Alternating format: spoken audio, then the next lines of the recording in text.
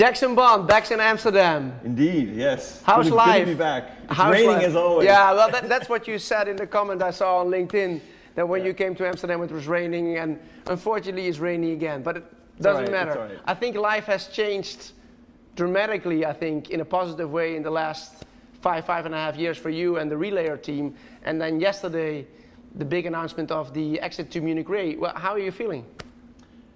I'm feeling very much the same, actually. Funny enough, I keep asking myself, so when is it going to change? And I said, it's not going to change, actually, because I'm going to continue, and the team is continuing to do exactly what we've always been doing. Yeah. Which is building and concentrating on building a fantastic company, right? A category, if you will, within this tech space. We want to be kind of own that spot, industrial Internet of Things. Yeah. And I think we're on the best path to do that right now. And this is only a step. Right. The journey is. It's the next step. The journey is continuing. Correct. The journey is continuing. And I think that's great. I mean, if you look back when you came to Amsterdam in 2013 and joined Startupbootcamp, the NFC program, which was one of our first vertical. It was actually not an industry vertical, but it was a technology vertical. What happened afterwards? You went through the program. You had your demo day. I still remember you going on stage. And what happened then? You raised your first round. So give us some of the highlights, or maybe even lowlights, of what happened in that entrepreneurial journey. So I think if you remember the day of demo day, in fact, during our pitch, at the end of the pitch was when we launched the Wonderbar. The Wonderbar, yeah, correct. The crowdfunding. Correct. Yeah. So that went well.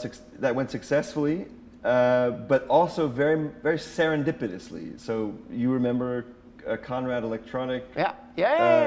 Was very excited about it. They purchased a license to own, at least for a year, Wonderbar. They manufactured it, marketed it, and that became kind of the starting point when developers started to discover us. Right. And that was the idea. Yeah. We believed, you remember, that was the path. Scale through developers using your product. Right. And then we realized, let's say that was 2014, all of 2014, we crowdfunded, we delivered the product, and we started, basically onboarding all of these developers onto the platform. And then we met another guy, an investor, entrepreneur. The special thing about him was that he was not interested in spreading his money around to a bunch of different companies and come in and kind of give us a little cash. He came in, understood what we wanted to do, saw an opportunity that we didn't see exactly, and he wanted to be CEO and be involved, which you rarely see with investors. Yeah. Rarely. They're investors. Right. And they stay. And he's not really an investor. He's an entrepreneur. Yeah, right. But he saw the opportunity. Yeah. Where we were still struggling with how do we build this tool set for this IoT platform for engineers and developers to use. And he automatically and instantly saw this could convert into actual solutions for enterprise. Right. But we didn't have, at that point, a team that could build solutions for those enterprises. We had to start building that out. And that was, so that was the first realization was, do we want to shift away from what we think is the right path? Right. Developers to businesses, corporate guys. And follow Joseph, basically. And follow Joseph, and follow his idea. Yeah. Did that lead to that was tough. That was tough. That was really difficult. Yeah, we struggled, and we had a lot of conversations, and it was, unfortunately, he wasn't exactly 100% certain either. So it was a step-by-step process as we shifted. Yeah. But all of those developers continue to grow, so we now have 6,500 developers on the platform.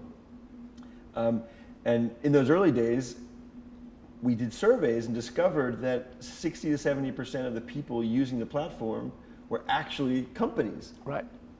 They weren't single engineers. These were actual people within large corporations working on IoT. And so that was where there was this bridge. The bridge was, well, if they're already using it, well, why don't we help them and sell solutions? So that helped. I think that was one of the biggest shifts, the most radical shifts for us.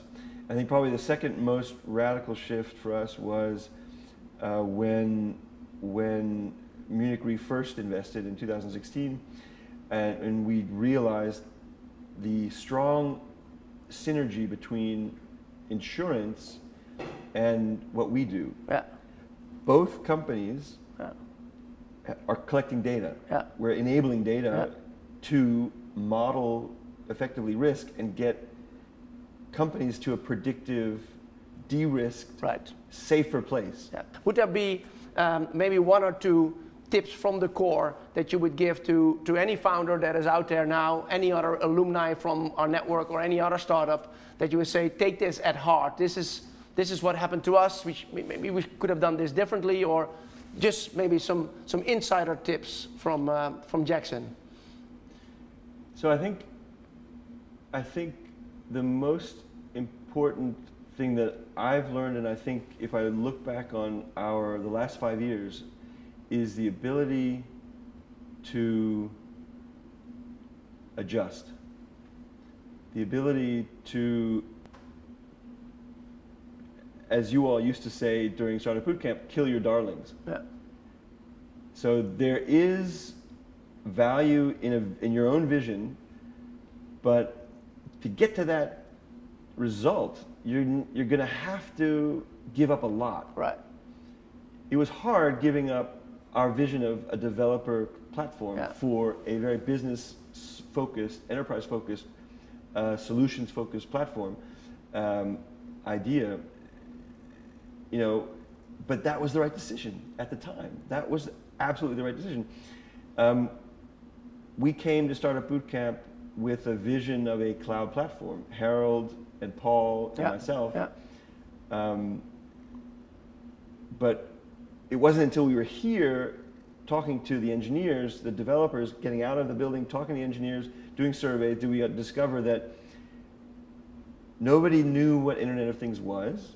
Nobody knew how to connect things. And that was where we realized we need to provide not only software, we need to provide a piece of something to get them on the platform, which is where the Wonderbar came from. Yeah. Came from as a tool, as an instrument. Yeah.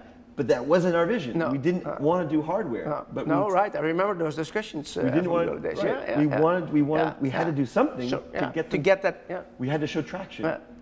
We had to test our assumptions, and the only way to do that was get people on our platform. Sure.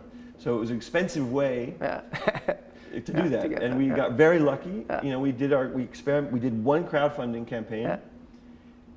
We didn't do 2 or 3 and test it. We did one. Yeah, and it hit off. And we were super lucky because we talked to a lot of the mentors about it during Startup Bootcamp. Yeah. How should we do this? Yeah. How do we seed it before we launch? How do we get excitement before we launch? You know a certain thing, you have a certain vision, but you have to be ready to learn and adjust. Right. As new people. And trust your instincts. If this guy says one thing and this guy says another thing, which one do you go with? Yeah. Ask a third guy. Yeah. You know, maybe and see how that, you know, how it feels, and where it might come from. Where you'll find that direction. I think you have to be ready to adjust all the time, and always talk about your idea, because that will help you verbalize. That will help you put it out there so people can look at it and test if anyone understands what you're saying. I remember pitching to get into this Startup Bootcamp. Those 2 days of pitching, I don't know, it was like 80. Final selection days. It was like 80 pitches. Yeah, in 2 days. And the first 5 pitches, I think I did. I finished. It was like a 5-minute pitch, and everyone was quiet and looking like, what? Many people didn't understand what you guys. Nobody understood. Nobody. So by the 5th or 6th pitch, I had to say, well, I started to say, wait, something's not right here.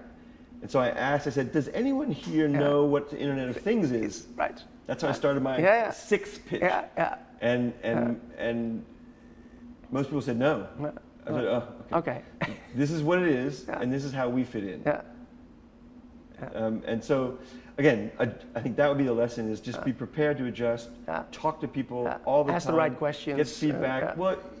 What are the right questions? Right. You don't know what the right questions are until you start ask questions. Until you start asking questions, and then you start you know. Yeah. So I think, and that's always been the case. I think, you know, when Joseph joined, he brought sales to the organization. He brought his DNA, and he hired people and brought them into the organization that types of people that we had never seen. Right.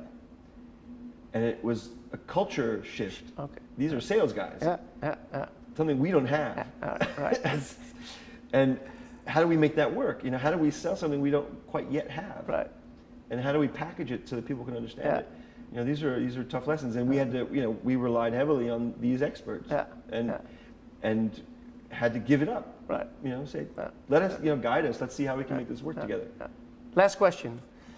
Will you stay a mentor at Startup Bootcamp to bring all this knowledge that you gained basically in the last 25 years, 30 years as an entrepreneur to those future entrepreneurs?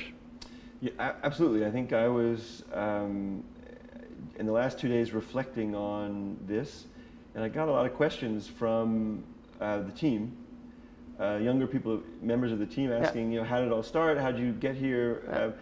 And I think one of every, I believe, as an entrepreneur, if you get to a certain stage, I think now is the stage, for me anyways, where I feel like it's time to, you know, give back. Sure. Yeah. And help others